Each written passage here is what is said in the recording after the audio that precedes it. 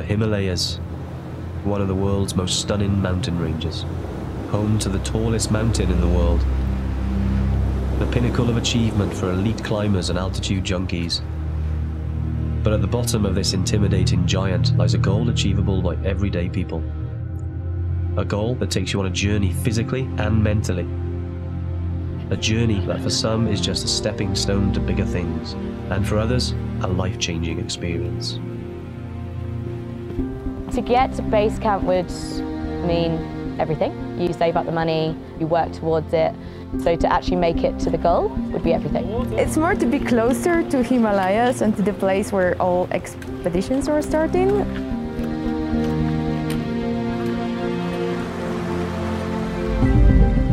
I think it'd be a real achievement. It's not something I ever really considered that I could do.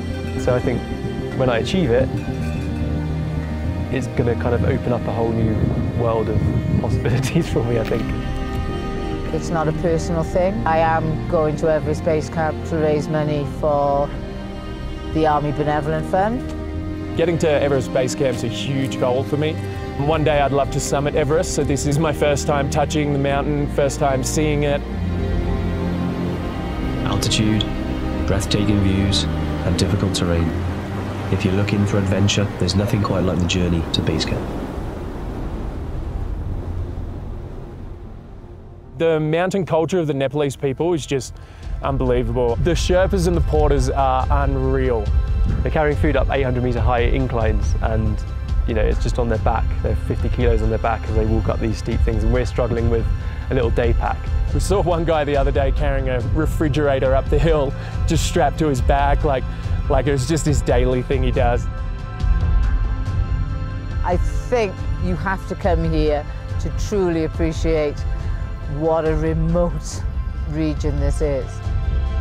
As you're trekking, there is a call of "Dew boss coming," to which you have to squash yourself against the wall and they come. And then if you're heading to a suspension bridge and you want to run across it, they're very bouncy, by the way. I didn't particularly like them. If the mules or the dew boss are walking across the bridge, you cannot. Never cross a dew boss or a yak or a mule on a bouncy suspension bridge.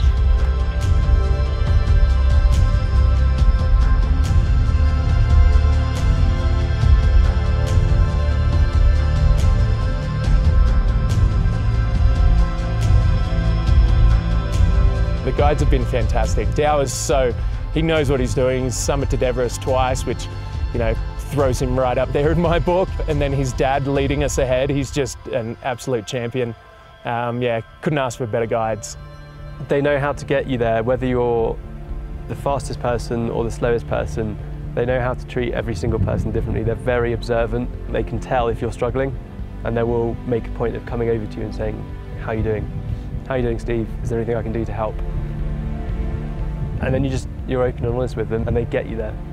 It's relentless, and the guides just make it that little bit easier. Well, they make it a lot easier. They make it so much easier.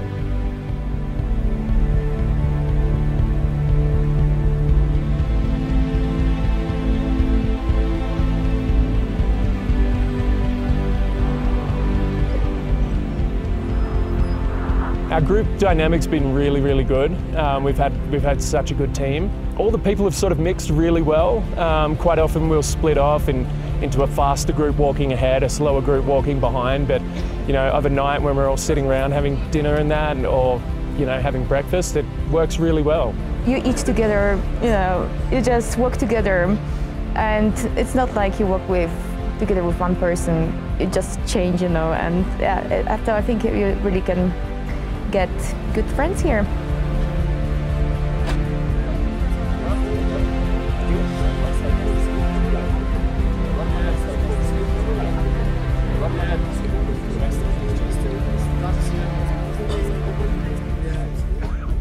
Fitness-wise, to get to Everest Base Camp, you should do some training. You should get out there with a pack on your back, build up leg strength. There is a lot of uphill stuff.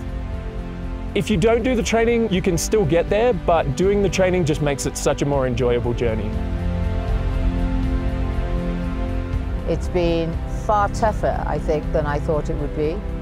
So I felt fit enough, but the altitude has caused me problems.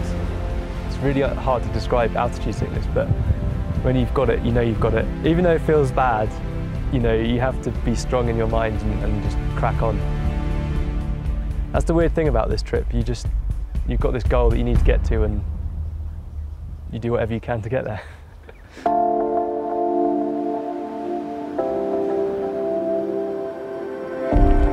I feel amazing, triumphant, emotional, like completely just amazing. It's such an achievement to actually be able to actually see this.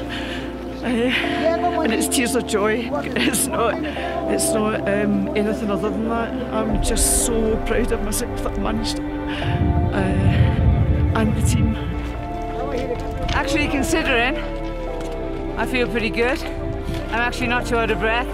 It's been tough, but it is quite an achievement. But you know what? It's great to see these guys having made it. This is it. That's that achievement, you know. Hard work was paid off. I'm buzzing over here, to be honest. No, it's good. It's been really good team. This is hard to describe. There's so many things to say about such an experience. Reaching somewhere that so many people have reached, so many people you've read about, perhaps. Maybe a little glimpse for their adventure. It's unreal. It's a pretty crazy experience. I've seen photos of it, but it's totally different when you're here. Come here. It's because of these guys that we can do what we've done. Because without them, we ain't ever going to make base camp. Thank you so much, Lukla. Thank you so much. It just means so much to me. If you're interested in any type of adventure, this is something you've got to tick off the list.